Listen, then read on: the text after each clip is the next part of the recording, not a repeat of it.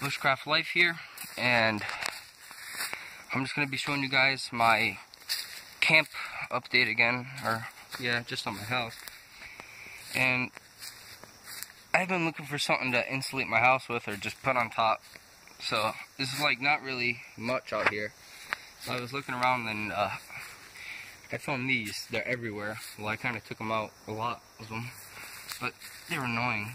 You untie your shoes when you walk. They scratch your legs. They do a lot of things. It hurts. So I was like, why not just rip them out of the ground and just use them if all they do is nothing pretty much. They just sit there. So yeah, I ripped them out. I put them up here. And I know they're probably not going to do good against rain if it does rain. But I could just probably put ferns from down that way. It's a big area of ferns. I could lay them down against this, so the rain could come down. And I'll probably have to, this tree right here in the center of my house, the rain, if it does rain, it will just run down that and right in my house. So I'll probably have to tie something around it or do something about that, because that's going to be a problem. So I've ran out of here. I ran out of those things. I left the small ones so they can grow. I don't know how they drop their seeds or whatever. I don't know much about these. So I just keep coming over here and just rip them out. And some of them have very long roots, so I just whack the dirt off because I don't want it to get in my house or anything. Just ripping them off.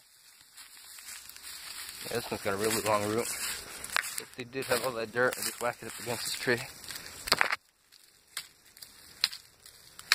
until it's decently clean. Then I'll just come, find a good spot. Every day there's an opening. Place this up here and I put it in there.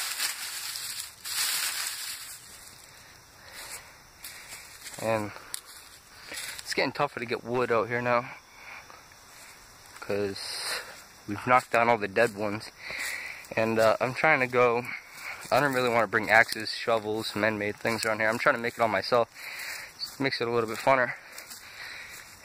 Probably go find rocks, flint knap them. I don't really know how to flint knap, so I'll probably just find a rock that is pretty much sharp enough to be an axe. Yeah. And these things again, if you guys know anything that I can do with them besides that, like, I don't know, making rope out of them, or if there's anything edible about them, or if they're even poisonous, 'cause if I'm like getting poison on myself right now, I don't even know. So yeah, I'll show you guys the insides.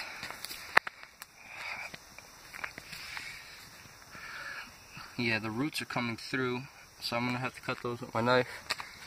And I've gotten some stuff done out here.